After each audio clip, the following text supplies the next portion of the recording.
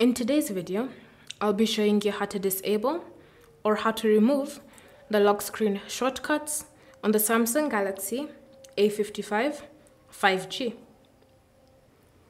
So the first step is to access the lock screen editor, and we can do this in two ways.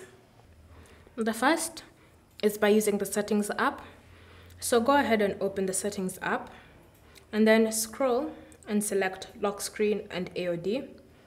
From here, tap on the option Edit Lock Screen, and you'll be redirected to the lock screen editor.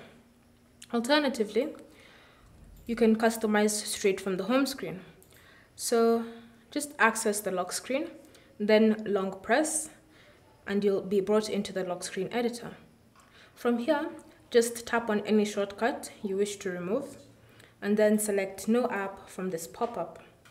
You can do this for both sides if you decide.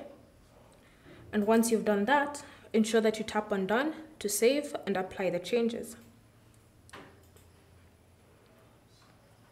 And once that's finished, you should see you no longer have any shortcuts on the lock screen.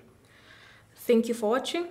If you have any questions or comments, leave them down below and we'll get back to you.